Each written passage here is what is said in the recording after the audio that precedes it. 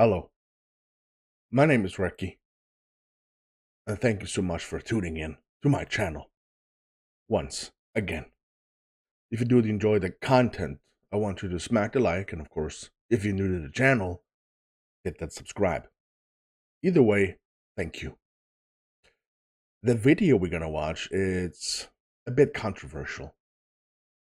Maybe it is, maybe it's not. Why the US military is preparing for war with China. There's a lot of tension going on in the world. We all know about it and we all feel it. What's the plan? What's going to happen? Who's going to take the next move and what kind of move is it? We don't know. We can just sit around and wait for it. Before we watch the channel or the video, the channel is, by the way, Johnny Harris. I'm fairly new to the channel, but I'm liking it so far. I've been browsing it for a bit, liking what I'm seeing.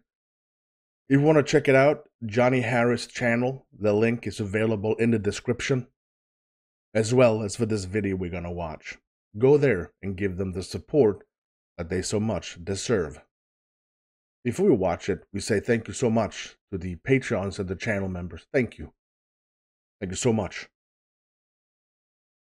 A big shout out to the Supreme Tier donators. Thank you. You guys are amazing.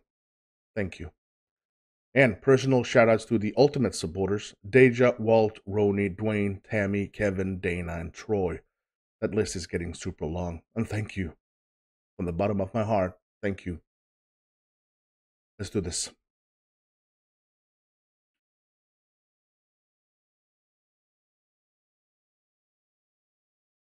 You see Taiwan here. Wow, I have no clue.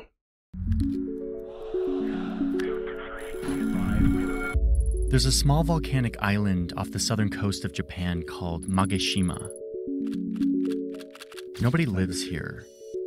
But here's footage from January 2023 of construction workers arriving to this island. Their task is to build a couple of runways on the island and some storage facilities for ammunition. The Japanese government has been paying local fishermen to stay away from this island. That's because they're turning it into a military base.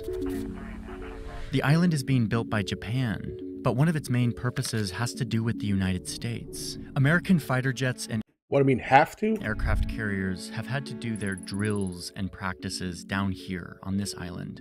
But now they're able to station at this island, moving them much closer to this ocean and to one country in particular. Mageshima is just How old is this video? 9 days ago. one of many islands that are being loaded up with military hardware, most of it coming from the United States. It's part of this chain of militarized islands, an effort of defense or aggression, depending on how you look at it. It's a line that centers on Taiwan. And it's what one official was referring to when they said that 2023 is likely to stand as the most transformative year in US force posture in this region in a generation. This line is a symbol of the rising tensions between global superpowers. And I want to show you why this is happening now and what it means for the future of this conflict. Man, I really do enjoy the commentary in this one. Spot on with the graphics. Love it. To show you why this is happening now and what it means for the future of this conflict. This is unlike anything the U.S. Navy has done since World War II. Tensions are rising in one of the most hotly contested regions on the planet, the South China Sea.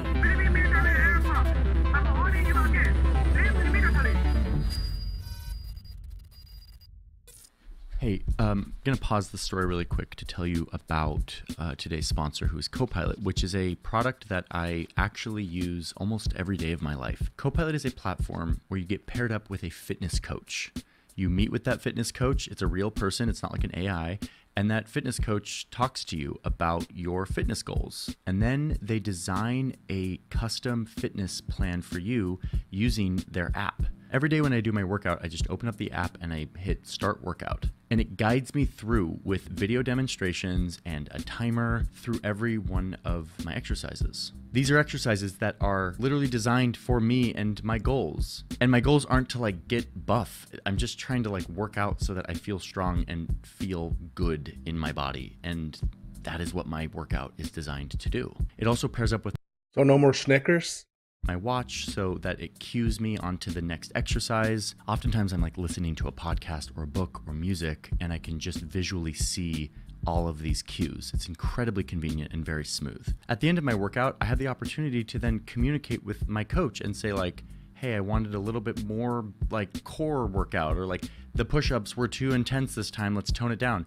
And then my coach, Devin, will actually modify my workout for the next day so that it fits my feedback. What I love about Copilot is that it's much more about accountability. Like when I work out, I know that there's somebody who's going to check in with me and ask how the workout went. Copilot found that their clients are 9 times more likely to stick to their goals when they have a real person coach who is designing a workout for them, which is like not surprising to me. Of course they are. Accountability and consistency is the hardest thing with fitness, as we all know, and Copilot solves that by pairing you up with a real person. I've been doing this now for like 8 months, and it's been really, really cool. I've changed my workout a bunch. I've like met with my coach and like reshaped my entire workout based on new goals.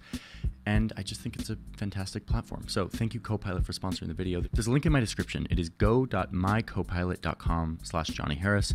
Clicking that link helps support this channel, but it also gives you 14 days of free Copilot, access to your own personal fitness coach. You can test it out and see if it helps you with accountability and fitness, which is something we all need to feel good in our bodies. So thank you, Copilot, for sponsoring today's video.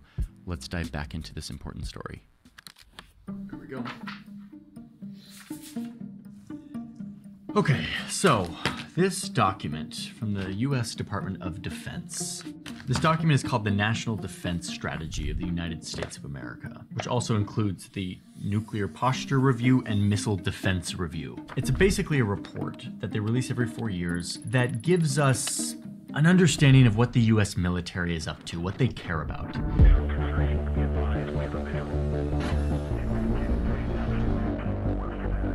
But this year's is more detailed than normal. The document focuses a lot on China. If China threatens our sovereignty, concerns directly with China.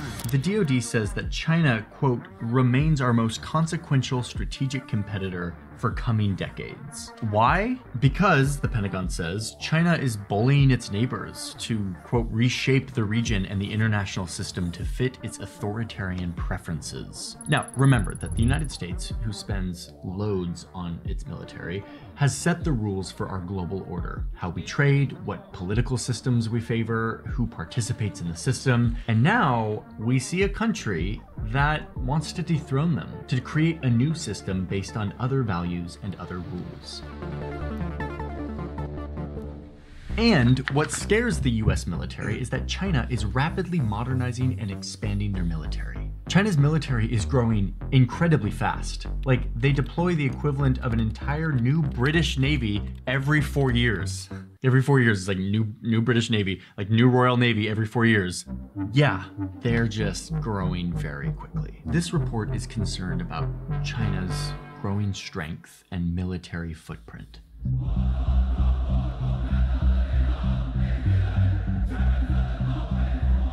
How China is coercing its neighbors, disregarding ocean boundaries, testing missiles, bullying fishing vessels in other countries' waters, building islands and military bases on those islands, and flying over other countries' airspace. And especially in Taiwan, the island that China claims as their own and where the globe gets nearly all of their advanced microchips, which is a topic I made an entire video about. The point is, Taiwan is an incredibly important island for the United States. All of this together makes China, quote, the only country that has the intent and power to actually challenge the US-led global order and rewrite global rules and norms, something the US has gotten really comfortable doing over the last 70 years. So this is why the US considers China the most consequential strategic competitor for coming decades. And they've created a plan to respond. I'd rather have United States govern the order in the world than any other country.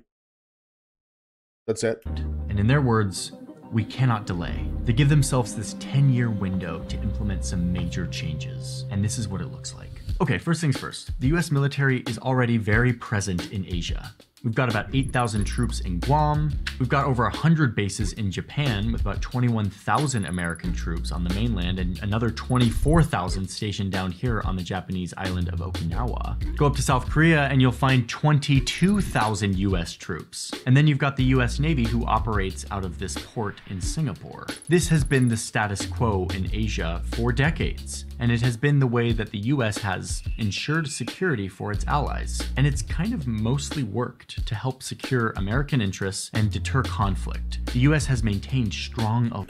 The key word is deterrence.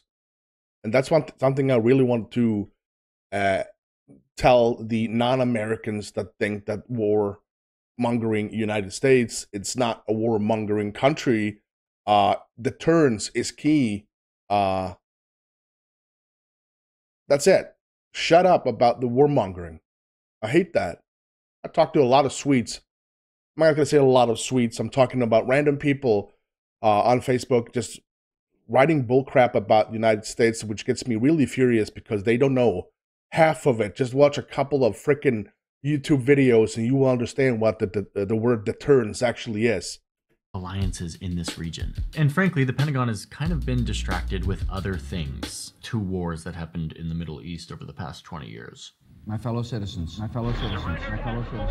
But as those conflicts wind down, and as China militarizes, the Department of Defense says that this status quo, all of these troops in Asia, it's not enough. They talk about this new kind of deterrence. Integrated deterrence. The only kind of military posture that will actually keep China at bay. And this is what it looks like. The smallest part of the strategy has to do with American bases. They're going to reopen a base in Guam and move some troops there. But the majority of this strategy has to do with American allies in Asia.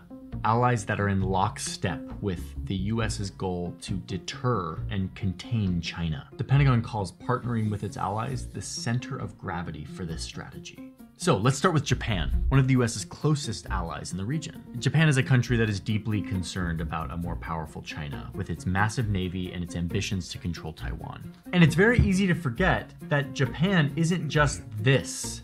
It's actually all of this. It extends way down here because of all these islands. These islands curve nicely all the way down till they hit Taiwan. All of these are Japanese islands. Oh, that's a Ryukyu I mean, Islands. if you look at Japan's national defense strategy, translated into English, you will see something that looks strikingly similar to what the Pentagon released. They're both really freaked out about China, and they both are ready to act in lockstep to deter a more aggressive China in the region. Yeah. So it starts up here with that island that we talked about at the beginning, Magashima, this new military base and airstrip to be used by both Japanese and US militaries. Further south is Amami Island, where Japan has recently added long-range missiles and anti-ship missiles. Potentially they're gonna add cruise missiles. These are missiles that they're buying from the United States. These are missiles that are definitely in range of the Taiwan Strait. Next to the chain is Okinawa, where the US has a huge presence of tens of thousands of troops already. Japan also has military bases here and is... And to my knowledge, Okinawa has been a base since, a major base since World War II, if I'm not completely mistaken. If you're still here halfway through the video, let me know by saying, hey, Recky, of course I'm still here. I love this crap. Don't have to use that word, but you can use whatever word you want. Let's continue. Adding even more long-range missiles and electronic warfare units, which are military installations meant to disrupt and deny communication signals. On these 2 islands down here, they're adding even more long-range missiles, which could potentially be used to attack Chinese naval ships and aircraft. And Japan is placing nearly 600 troops on Ishigaki as well. And finally, you've got this last militarized island in the chain, Yonaguni. It's the closest island to Taiwan. And here Japan is adding more of those electronic warfare units, which are used to jam communication signals or to listen in on their communications. You know, they're right next to China. Japan is also positioning more troops here. So this is the first part of our chain. And when paired with training that Japan and US troops are doing to simulate island and amphibious warfare, it sends a really strong signal to China that Japan is ready to respond if needed.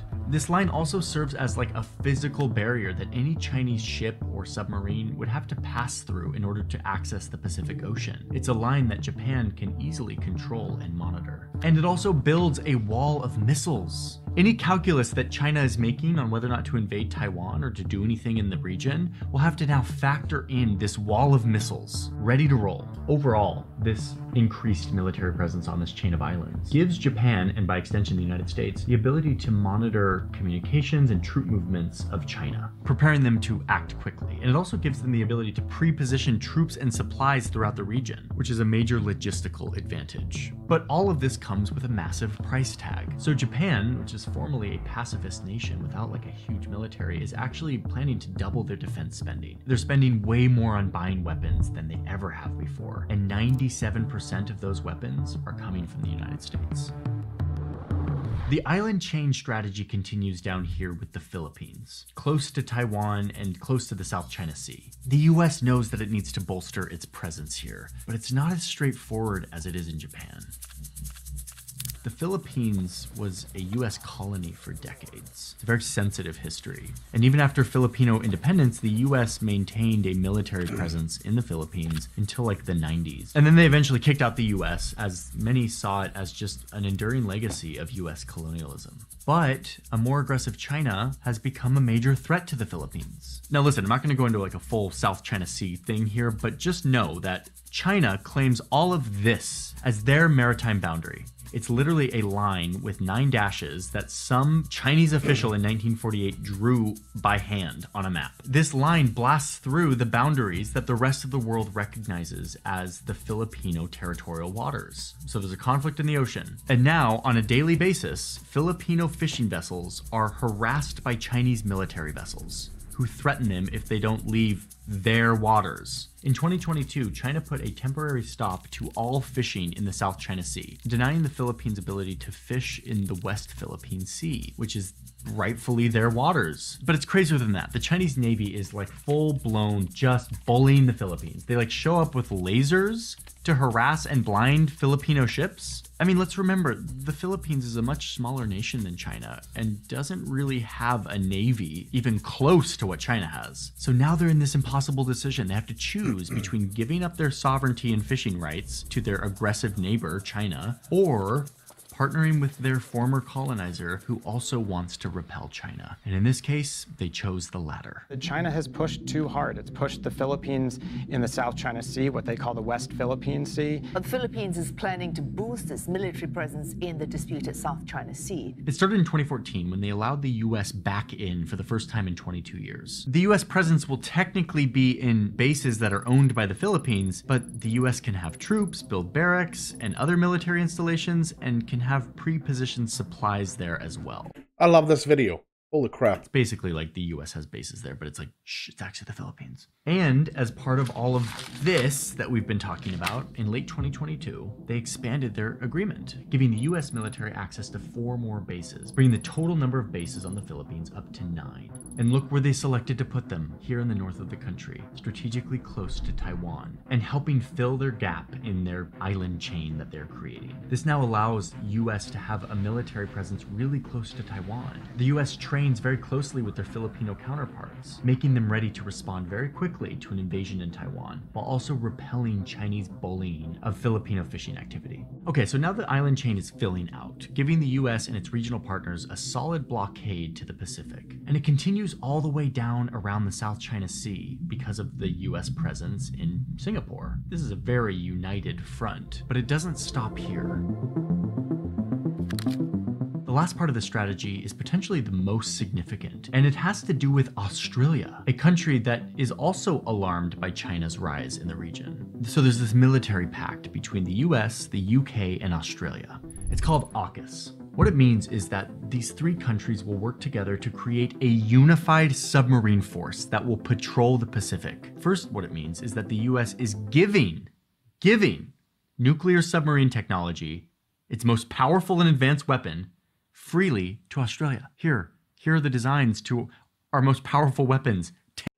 I would trust Australia just as much as I would trust United States and of course Sweden. I mean, I understand why the the weirdness of United States giving away nuclear submarines. But I feel good about it. Well, it doesn't affect me in the same way maybe as for you as an American, but I feel like you can trust Australia just as much as you can trust the United States. Take them, foreign country. And then the US and UK will base submarines out of this port here in Australia. It's called Perth. Australian sailors will ride alongside US and UK sailors during submarine deployments.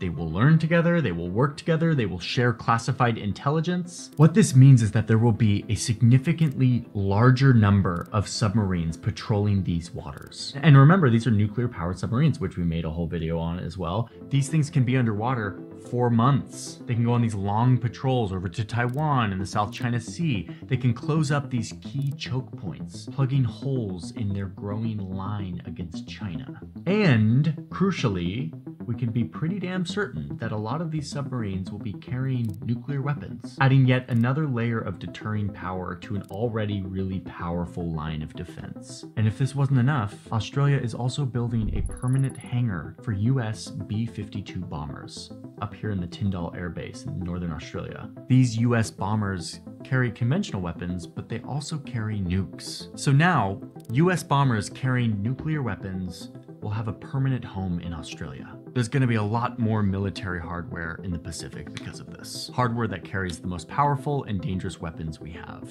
This is a very aggressive signal to China that the West is ready. So now, if you look at the whole thing, this whole chain, you see how robust this presence is. This is what that military official meant by transformative. The military name for this is the First Island Chain, and it is at the heart of the US and its allies' strategy to counter and contain China. And it's easy to see that this island chain, while protecting a lot of different interests for a lot of different countries, really centers on Taiwan. A major purpose for all of this militarization, the missiles, the subs, the air bases, the troops, is to prepare for conflict in Taiwan. And this is where we get to the paradox of deterrence. You prepare to fight so that you don't have to fight. All of this preparation might be just what is needed for China to decide that it would be too costly to invade Taiwan. But the other side of that paradox is that all of this looks an awful lot like overt escalation in a conflict. Yeah. If you're China, it's a really hard thing to do. How whatever you do, it might look like it's aggressive, but if you do too little, it might seem like you don't really care. And how to find that sweet spot, you can't. So why not overdo it? this chain of islands is clearly your enemy trying to box you in, to monitor your every move. A superpower from the other side of the world flooding your region with more military hardware to stop your influence. It would be impossible for this plan to not contribute to a rising of tensions between the two superpowers. All this as the U.S. prepares for a potential conflict with China. How close are we to all-out conflict between the world's two largest superpowers? 继续沿着错误的道路狂飙下去，再多的护栏也挡不住脱轨翻车，陷入对抗冲突。 Chinese President Xi Jinping has already called this a policy of encirclement and suppression. And let's be honest, he's right. Whether you like it or not, this is containment. Old school Cold War style containment. It's hard not to see it when you look at this map. And the Chinese foreign minister said that it would literally be impossible for China to not fight back, to take a move that retaliates against this move. Which means that if the US and its allies aren't careful with all of this, it may send a signal to China that now is the time to invade Taiwan, before all of this plan can fully... It's such a thing. It's such a hard thing. I like it, but it's a hard thing to say that we're just here to show you that whatever you do, we got this. That's a good deterrence. But boxing in China in, I don't know. Either way, I think it's a good idea to show deterrence to avoid conflicts. I'm kind of split in the middle to be honest, when it comes to what is the best way to do it, I think the always best thing is to go the distance and maybe drum it down a bit. But it's kind of hard. Let me know what you think. Be implemented. In that sense, this strategy could provoke the very conflict that it is trying to deter. I love this. Well, I gotta say this, Johnny Harris, this was probably one of the best documentaries I've seen yet again. There's a lot of those going around now. If you want to check out Johnny Harris, the link for this it's in the description, as well as for this video we're gonna watch. We just watched. Jesus Christ. Go there and give them the support that they so much deserve. I really did enjoy this. If you did too, smack a like and of course hit that subscribe. I would greatly appreciate that. And until next time, stay safe.